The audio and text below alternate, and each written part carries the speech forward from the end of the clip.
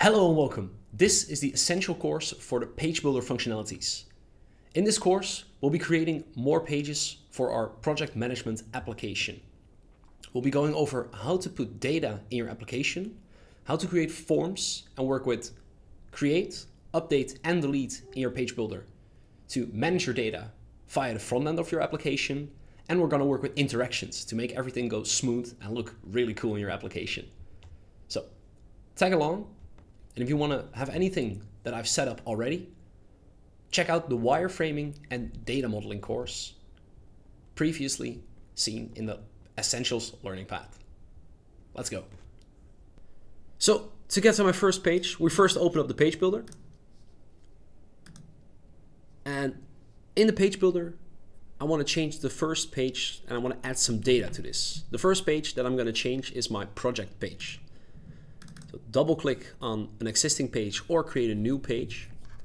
And within my project page, I already have a mockup data table. And this mockup data table is one I want to replace with an actual data table. So first, let me remove this mockup data table. Delete. And after that, we are going to go to the data section within your components.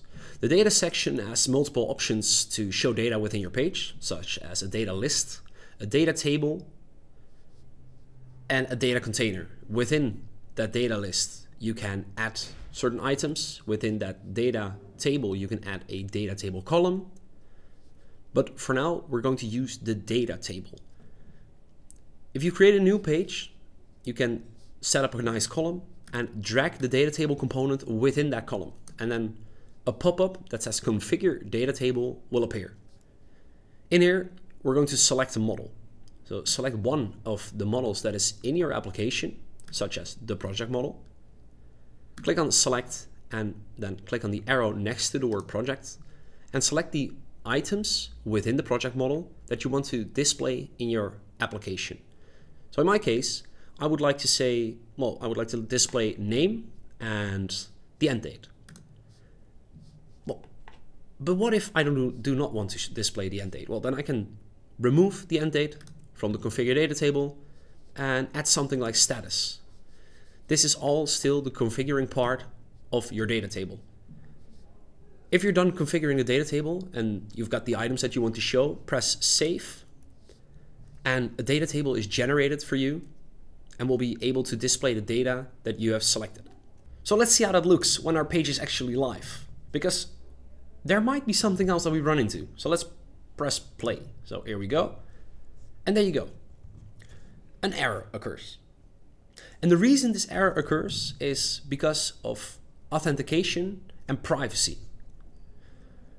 Within the BettyBlocks application, there are some rules you have to follow. For example, if you want to show data in your front end, you will first have to enable the public checkbox on your data model, because else you will not be able to show your data in your front end unless you create a login for certain users and roles. And since we want to show our data in a public environment right now, we have to select the public checkbox on the data model. So what we have created right here is a data view. And the next thing we want to create is a detail view. Because as for example, you have a big web shop in front of you. You can see all kinds of different items. And if you click on one of the items, you go to that product's overview. This is called a detail view, a view where you can see all the details from a single product. In our case, I want to have a detail view from a project. This means that when I click on one of these rows over here, I want to navigate to a detailed page of a project, a singular project. We're going to create a project detail page for this. So let's go to our pages overview, click on new page, and we're going to use the blank page for this. The page will be called our project detail page. And we need to do something with the page path, because within this page path, we want to use a product ID. Because every time we are opening up a single product or a single project, we need to give a project ID with that URL so that our application knows, oh, this person is referring to project 1. This person is referring to project number 2. And we can do this by typing dash colon and then project underscore ID. This is based off the name of your model and the ID behind it. So name of your model underscore ID. If you want to create this for your task model, you will write down dash colon task underscore ID. Create the page. And well, aside from showing data, I want it to look a little like the other pages. So use a header, or if you created one already, go to your partials, drag the header onto your body, select a column, drag it onto your page, and within this column, we're going to show the data from one single project. And we're doing that by using the data container component. Drag this into your column and configure the data container to show data from a project model. We're going to navigate from our data view to one single project item. So we're going to give data from our data view, so another page, to this container. So select the model, save it. And as you can see, if I click on this data container right now, we have a model with project data, and it has already created a filter for us. As I said, if we want to show project number 1, it has to equal project number 1.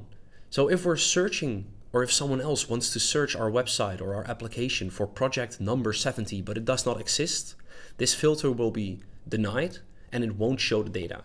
So let's try it out. First, we're going to use the title component, and we're going to drag that title component in our data container. And instead of typing in something like page title, we can now use a dynamic way of showing our page title. And we can do this by pressing the little icon that we have over here, the insert data icon. And there we can choose from properties from our project model, which we have connected via our data container. Here we can choose the name of a project that we want to show within this container. So let me give it a nice center align so that it shows in the middle of my page. And if I now press the play button, I can open my page, and as you can see, this is the clean the house project. And if I just close down this and change the idea that we have behind the URL, this is my first project. If I change the ID from 1 to 2, then, well, yeah, I've called my second project project 1, but it does show a different project. And I can also do this for, let's say, 4, etc. It changes up the way my projects are showing. So right now we can extend this container with multiple kinds of objects that will filter based on the ID of a project you are showing. So let's add some other items. So first start off with a column. This column is something you can drag into your data container, and you can extend the columns just like you've done with the data container. So let's have a look at the page tree. As you can see right now, the row that I've just added is inside my data container. So everything I put into these columns will also be able to grab data from this data container. So let's insert something like text, for example. I'd like to show my project description over here. So content, go to the insert data option and select description. And to the side, I'd like to show my project end date. So over here, I'm going to show the end date. And beneath my end date, I am going to show my project status. So here we go. Select the project status. And this is something that I want to make a little more appealing. So let's change it up a little bit. Here we go, project description, put it into the center. And in between my project name, description, and status and end date, I'd like to have a divider. So style it up a little. Keep in mind that you can always try out things yourself. So if you want to do something in a different way, or if you want to make it look a little different, give it a go. Give it a try and experiment, because that's what the page builder is for as well. The last thing I want to do right now is add a button so that I can go back to my projects and create a little bit of a navigation flow. So beneath my project status, I'm going to drag the column, and within this column, I'm going to put a button that will open up my project page. So drag the open page button into your column and select the project page. Click select page, save. And right now we have an open page, and we can change that up to say, well, go back to projects, for example, or give it any other title. You can even put down an arrow icon such as arrow to the left so that people know that it's sort of going back to the left to the previous page. And let's also make a little change in our project page itself, because our project page can now navigate to our project detail page. We can do that by selecting the data table in our project page. So navigate to your main data view. And when you have selected your data table, so not the data table column, but click on the up arrow to go to the data table, scroll down in your options, and there you have the row click option. So what happens when you click on a row? Well, when I click on a row, I want to go to a project detail page. And this project detail page, as you can see, asks for a project ID. This project ID we're going to connect to, well, it already says it, our project ID.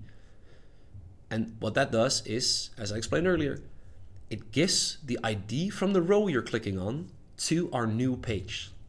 So if I play my page or compile my page, I will now have a nice redirect setup from my project. So I can click on the Clean the House project, and it opens up the Clean the House project with its description, its end date, and the status. And if I can go back to projects, click on project number 3. It will have a different description, a different end date, and the status as well. So this is how you create a data overview and a detail overview for a single project.